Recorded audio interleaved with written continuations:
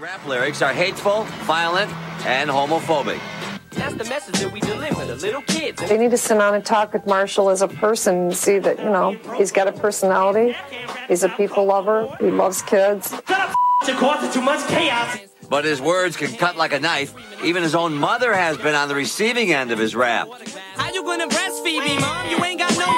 Marshall's got a tongue sharper than a razor. And everybody knows in his lyrics he can cut anybody down in a second. And that's his weapons.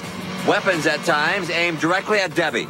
He raps about hating, raping, and even killing his mother. He's done the song Kill You, which at the end he says, just joking ladies, which demeans me very badly. I told her I'd grow up to be a famous rapper, make a record about doing to name it after. And he knows if it gets under your skin, he's going to keep going. He's not going to stop. His rap got under her skin enough for Debbie to file a $10 million defamation suit against her son last August. They say you always hurt the ones you love the most.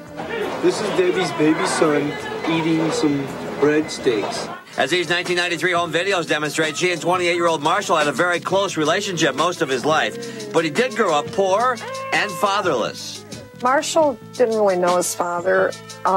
We divorced. I left his father before Marshall was 2. This was a way to get even with Mom. It hurt. It still does in a way, but he's my son. I love him. I understand he's doing this for a living. The lawsuit didn't stop him when he got hit with the lawsuit. It didn't stop him. It got worse. Debbie, who lives with her other son, 15-year-old Nathan, says she's trying to forge a new relationship with Eminem and settle the lawsuit. He knows I love him, and he knows he's my son. There's no amount of money in this world that can take and undo what's happened. Just last December, the healing began with a hug.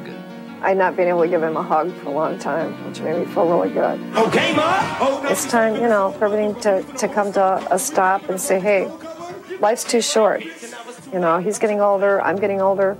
We're not promised tomorrow. There's more of Debbie Mather's rap to her son on her CD. It's called Set the Record Straight, and it's available on her website, www.marshallsmom.com. It includes the telltale line, Marshall, we have a problem. And to set the record straight on that lawsuit, Debbie hasn't dropped the suit, but as we said, she is working on a settlement. Nancy?